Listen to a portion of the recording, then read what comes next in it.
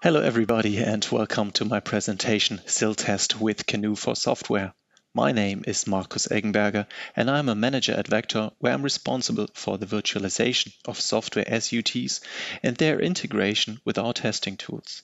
Today I'm going to show you the benefits of incorporating virtual environments in the development and testing of your software and how you can easily set up such virtual environments using Canoe for Software. Furthermore, I'm going to show you how the ecosystem of Canoe for Software and vTest Studio helps you crafting quality software so that you can ship with confidence. When you're developing an embedded device, for example an IoT or smart device, you have pretty much two choices for your tests. You can test individual parts of your software early and directly on the host PC that you're developing on. And you can test the final integrated system directly running on the target device. In practice, you will need both.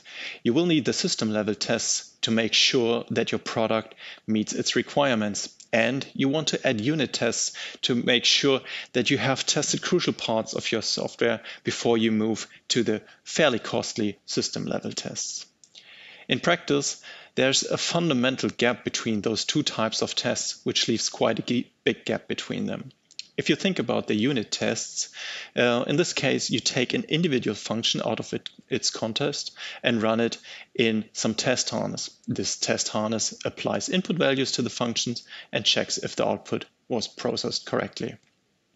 On the other hand, when you think about the system level tests, in this case, your software runs autonomously and freely on the target device. This means that it continuously executes its event loop, processing input data and generating new output value, thus having some dynamic aspects to it, which can hardly be covered by unit tests. And in this case, virtual environments can help to bridge the gap. When we think about the test phases when employing virtual environments, we still start with the unit level tests because they are your bread and butter tests and ensure that what has been tested so far will continue to work even if modifications need to be done. But before you move to the target device, you can now employ virtual environments to execute system level tests directly on your host PC purely on a software basis. And this, of course, enables early and frequent system level testing. And when you then move to the target device testing, which you still will require at some point, you have quite a high confidence that your system will behave correctly and you will have a highly reduced number of tests that you execute on the target device. Let me now highlight some of the benefits that you have when employing virtual environments in your test phases. Like I just said, you have now the ability to test much earlier on the system level. Especially, you don't need the final target device to have been produced yet, and you can start early developing your software. And since you're no longer needing the target device, it is also much easier to make it a continuous part of your CI/CD system. That is, you can run them directly whenever you commit some piece of code. You now have the ability to scale your system level tests because you can easily instantiate as many virtual environments as you need, and you don't need to buy additional test rigs and target devices.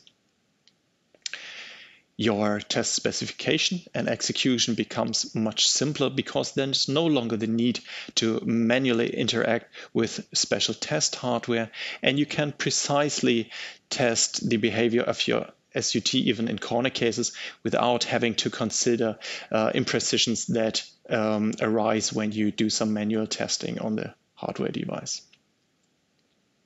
Of course, fault diagnostics in the case of a failed test are much simpler because you can now debug directly on your host PC. One thing that is often forgotten or neglected is that you now have the independence of backend services, which become more and more important if you think about IoT devices. This enables reproducible tests without the need to set up test instances of your backend, and you can test multiple devices in parallel because you now use models for your backend devices and have therefore isolated tests. Last but not least, you can now test your SUT in critical or even fatal scenarios. For example, you can test backend outages, or you can apply input values to your SUT that are outside of the range of its specification, which could, for example, fry your costly prototype device or damage its environment. Okay, so let's take a closer look at the virtual environments. In particular, let's start with the different kinds of virtual environments that we encounter. If we want to develop an IoT device, we have some software application that is running on that target device, and it is connected to its physical environment through a set of sensors and actuators. These sensors provide information about the physical information, such as temperature, ambient light, or things like the current pressure. On the other hand, the actuators allow your SUT to modify the environment and interact with it. In the simplest case, it could mean turning on or off a switch or activating a motor. IoT devices rarely operate completely in isolation. Instead, they often communicate, like I just said, with backend devices in the cloud, like with backend services in the cloud, or with other devices also running some software. And since those are software applications themselves, we consider this the software system environment of our SUT. Okay, so how do we virtualize everything? We take a virtual machine and we put our software application into it. That is the easy part. And then we can use Canoe for software to model our physical and software environment to virtualize our environment. So to connect them, we connect the environments to our software application at its functional system interface. So what is the functional system interface? Simply said, it is the software interface that your SUT uses to interact with its environment. If you think about the physical environment, that often means the hardware abstraction layer of the IOs that are connected to your sensors. So this hardware abstraction layer are some convenience functions that you can use in your software to operate on these sensors. And since we now want to use Canoe for software to model both the physical and the software system environment, we need some means to describe this functional system environment. And for this, we use the Vector Communication Description Language, or short VCDL. The VCDL is a language to model communication at its communication. The VCDL is a language to model communication at the application level. And as such, it is independent of a concrete communication protocol. However, the artifacts that you can model with the VCDL can later be bound or mapped to a protocol, so you can make use of actual protocols. And since the VCDL is quite a critical component when it comes to our SIL testing solution, I want to take this opportunity for a slight detour and show you some key aspects of the VCDL. Here we see the general structure or outline of a VCDL file. There, everything is grouped into a namespace. In a namespace, you can declare custom data types, such as enumerations or structures. And most importantly, you can declare your interfaces. These interfaces directly related to the functional system interface that I talked about earlier. And once you've declared the interfaces, you can instantiate them as objects, which brings them to life in Canoe for software. This is what you actually then interact with in Canoe for software. So let's have a look at a few examples of how to model functional system interfaces. In the physical environments, we said that we have sensors, for example, a temperature sensor, and this provides current temperature values of our environment. Since we want to use Canoe for software to model or to act as our testing environment, we have to provide this data from Canoe for software. So for this, we declare an interface. Here it's called iTemperature sensor, and it has one member for the temperature. We use the keywords provided data to indicate that this is data provided by Canoe and then becomes available in our SUT. It has a data type of double here and a name temperature. Quite simple. In the opposite directions, we have the actuators, for example, the activation and deactivation of a switch. And this looks quite similar, only that we use a different keyword to indicate the different direction. So we have again an interface here called iSwitch actuator, and now we use the keyword consumed to indicate that this is nothing, this is no data that Canoe generates or provides. Instead, we can observe the data coming from our SUT because we want to see if this works correctly. So here we have consumed data of type bool, simple on and off, and we named it a switch state. In the software system environment, we have very different kinds of interfaces. We can have native IoT protocols such as MQTT, access some cloud service via an RPC call or function calls in general to any other software component.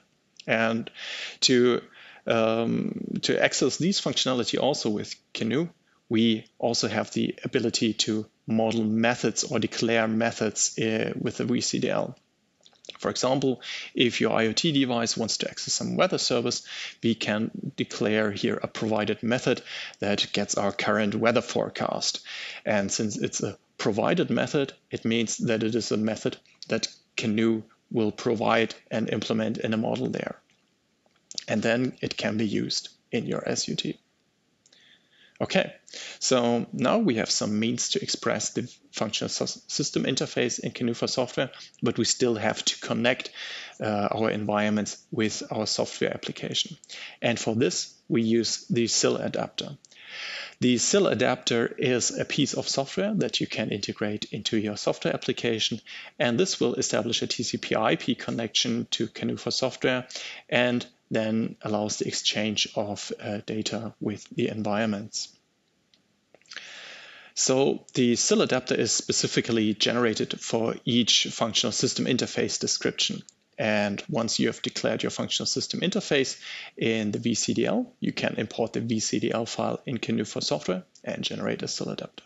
Here, I have already done this step. I've imported a VCDL with 3 sensors, and I've added a SIL adapter here. You can configure the SIL adapter for the desired target language. Here, I've selected C++. And once we hit the big button on the bottom, the Generate SIL adapter, all the code artifacts that we need to put into our software application will be generated for me. So, what are the necessary steps to integrate the SIL adapter with my application? Again, we have here a more complete VCDL. We have a room temperature control namespace with a sensor, which provides temperature values again.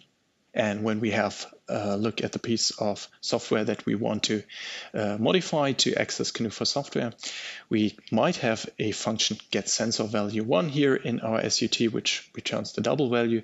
And originally, this would access the hardware abstraction layer, here the HW read sensor value function, which has been commented out. And instead, we replace this to a call to our SIL adapter that has been generated especially directly for our purpose. To access the SIL adapter, we use the namespace room temperature control here, and in this namespace we find our object sensor1, and since sensor1 is of type iSensor, which has a temperature value that is provided by Canoe, we can directly read this temperature value in our SUT and use this and return this to the caller of the getSensorValue1. In the other direction, if we want to observe our SUT's behavior, we have the consumed data interface here for a heating state. And in this case, we might have a function in our SUT to enable heating, which again accesses the hardware abstraction interface. And here again, we replace this to a call to our SIL adapter. Same procedure as again, we have our namespace room temperature control, and in this namespace we find our heating object, which has a member heating state, which we can then turn to on. For this, we use the enumeration value that has been previously declared in the VCDL file. So I think this is quite a nice way to model fairly intuitively your functional system interfaces, and I think it's also fairly easy to integrate it with your source code because you find all the artifacts and keywords again that you've declared in the VCDL in the SIL adapter, so you can easily instrument your applications and connect them to Canoe for Software. So now that we've connected this to Canoe for Software, let's see what the benefits are of employing Canoe for Software for the development and the test of your applications. One cool feature is what we call the exploratory testing, where you can interact in quite a natural way directly with your SUT. And Canoe for Software offers quite a couple of tools for that. For example, you can generate a custom panel that directly relates to the input and outputs of your SUT. So here we have a room temperature control panel where we can stimulate our SUT using 3 sliders for the temperature values of the sensors that are read by the SUT, and we can observe the heating state or the cooling state of our SUT. Sometimes you do not want to explicitly generate a panel for your application. So for that, we have new in Canoe 15 the application panel. And in the application panel, you can simply select any of your declared objects in the VCDL. You find the interfaces there, can select a method, set some input values, and then directly set a call to go to your SUT. And you can observe what is done then. And of course, we have classics such as the signal generator, which can continuously generate input values such as sine curves. The other side of exploratory testing is, of course, the analysis. You want to see what happens in your SUT, and we got you covered there as well. A great feature is the trace window, which records each and every input value that goes to your SUT and any output value that is received from your SUT, which allows very, very detailed analysis. For a more easy overview of what has happened over the last time in your SUT, you can use the graphic windows to plot the output values. Or you can use things like the state tracker to observe the state of your system. Once your software has reached a more mature state and you want to move more to automated tests, you can use VTest Studio to model your tests. With VTest Studio, you have many possibilities to do so, using different programming languages or even graphical notations. So, for example, here you see the test sequence diagram editor, which is a great way to reason about your test coverage and make sure that all the different sequences have been covered by your tests. And you also have the ability to use things like parameter sets and stimulation curves, and you can increase the test coverage by best practice design features.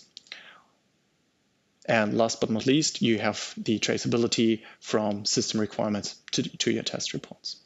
Once you have modeled your tests with VTest Studio, you can run them in Canoe for Software, and there you get direct feedback and immediate feedback about the current state of your tests, how far have they proceeded so far, what has worked and what has not worked. And after all your tests have been executed, you get a nice test report. Okay, now let me conclude my presentation on SIL Test with Canoe for Software. As you have seen, virtual environments can reduce time to market and increase code quality as they enable early and scalable tests at a system level. And since the tests are performed on a pure software basis, their specification and execution is simple and accurate.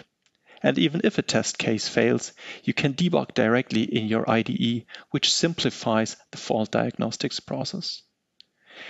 With the SIL adapter, you can connect your SUT directly to Canoe for Software, which gives access to a wide range of possibilities to stimulate your SUT and observe its behavior.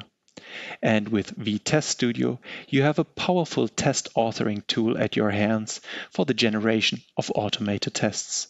I'm now looking forward to your questions in our Q&A session.